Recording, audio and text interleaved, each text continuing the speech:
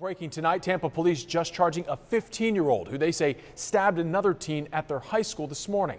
The victim's mother now telling us she feels her daughter is not safe. Let's get right out to Isabel Rosales at Chamberlain High School. Isabel, you spoke exclusively with that victim, so how did she say this all started?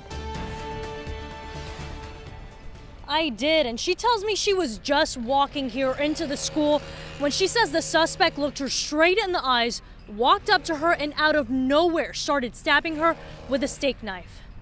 It's an attack that will leave 15-year-old Mystique Rogers with much more than just physical scars. I can still see it in my head what happened. It keeps replaying over and over. Students who saw it happen stunned at the violence. She pulled it out and started swinging it on her. We all thought she was throwing punches because we didn't see the knife. A couple of students so disturbed by what they saw. And then out of nowhere, we saw the girl's arm, the whole meat came off with the knife.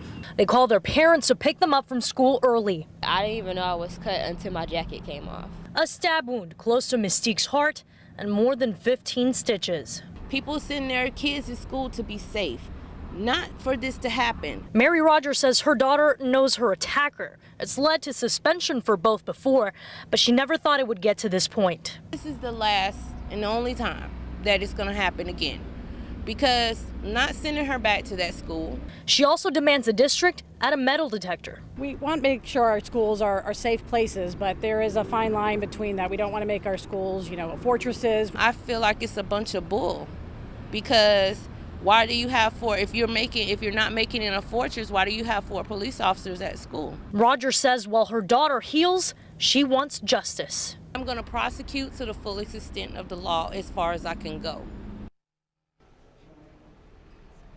Now that suspect in hot water with the law, facing numerous charges just sent into us over the last 5 minutes. She's facing aggravated battery, bringing a weapon into school grounds, and concealing a weapon. Now this isn't the only time this school has witnessed students bringing in a weapon. About a year ago, 2 students were arrested for sneaking in a handgun in their backpack.